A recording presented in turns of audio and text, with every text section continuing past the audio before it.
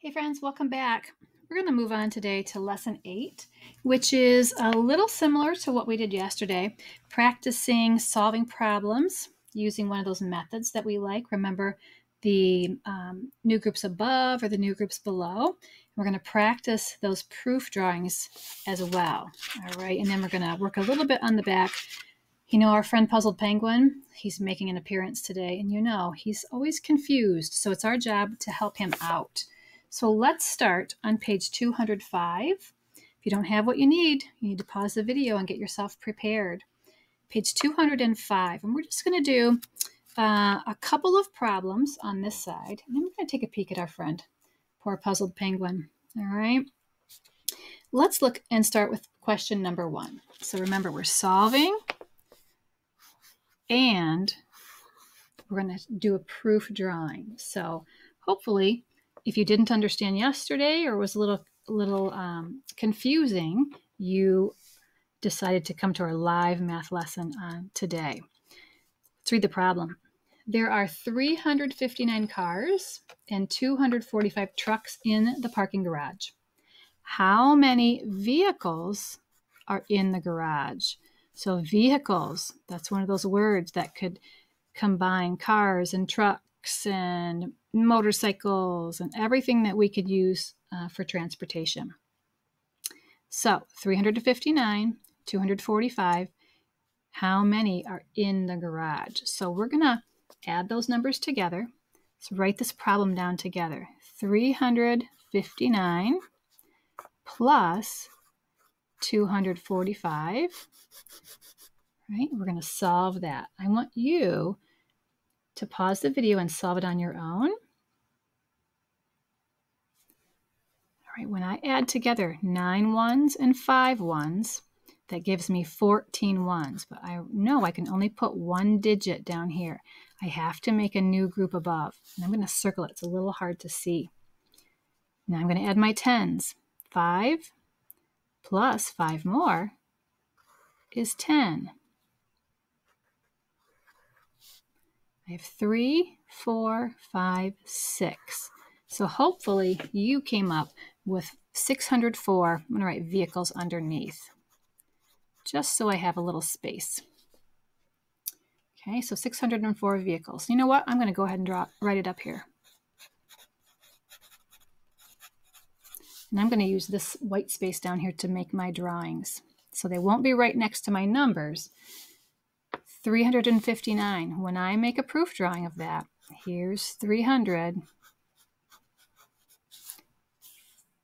5 tens and 9 ones. Okay, so you do the same thing. 359, and I'm going to add to that 245. Okay, so hopefully you can see right away what to do. When we added our ones together, 9 and 5, look at all of those, right? We don't need all of those loose little pieces. If we can combine and make a 10, a group of 10, then we can have a 10 stick, right? So it's a lot easier to carry those 10 sticks around than it is all those little pieces. I know I have 9 right here. I'm going to take 1 from my other group. Okay, remember yesterday, I think I used a highlighter to show you what's left. It's really important that we're nice and neat so that we can see what we're doing.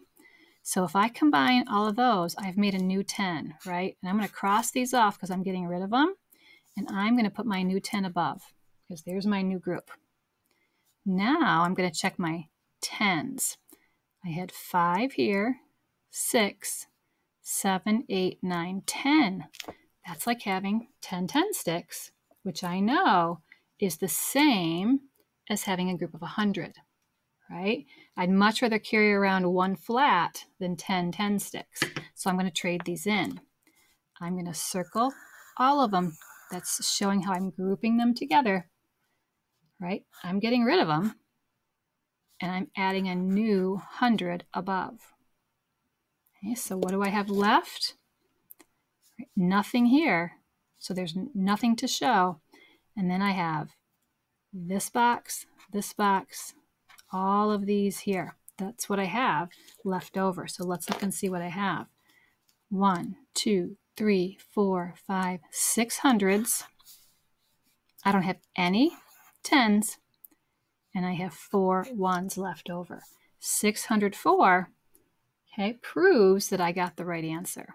And I didn't forget to put down my label. Okay, I'm going to erase it right here because I rewrote it. Okay, so we're not going to do number 2 because we've crept over into that space, right? So let's put an X on that so that we don't think that this is part of that answer. Okay, let's look down at number 3 and do the same thing. On Saturday, 590 people went to the art museum.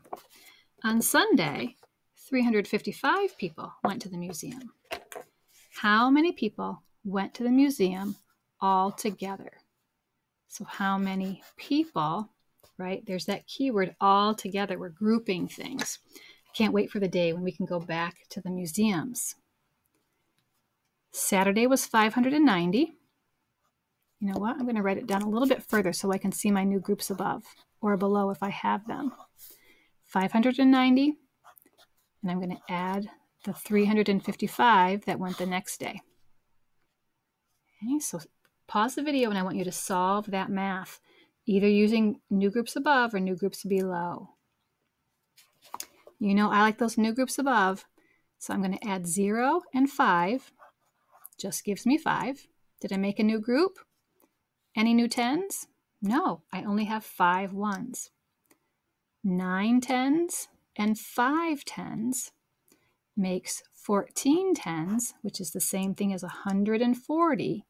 So I've made a new 100 because I have 140. And now I'm going to add together my hundreds. 5, 6, 7, 8, 9 hundreds. So my answer should be 945 people. But we're going to draw a proof drawing to make sure that we're right, to prove that we know why we have a new group of 100. All right? So let's draw our 590. 1, 2, 3, 4, 500.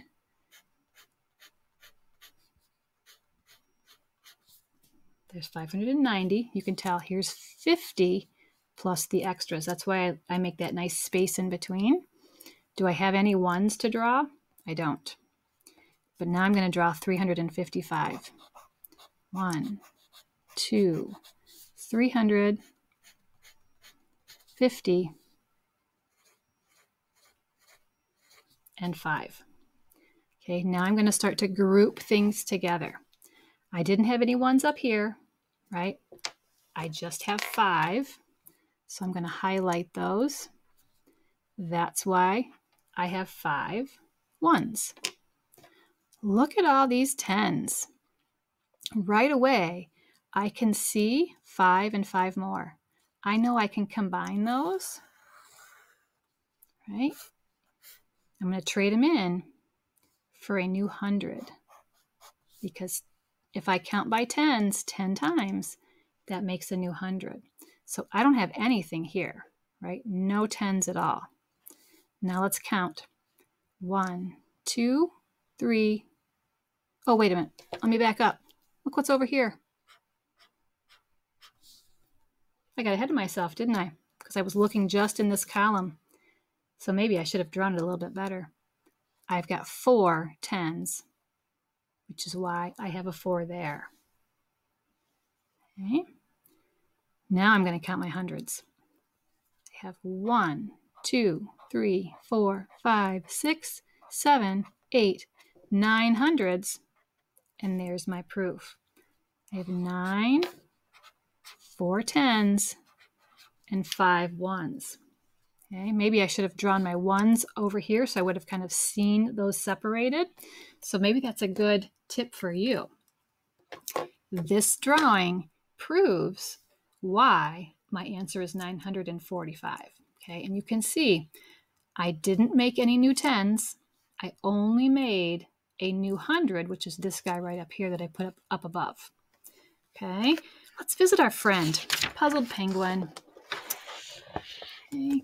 On the back on page 206, he's always confused most of the time, right? And we like to help him out because we're good mathematicians.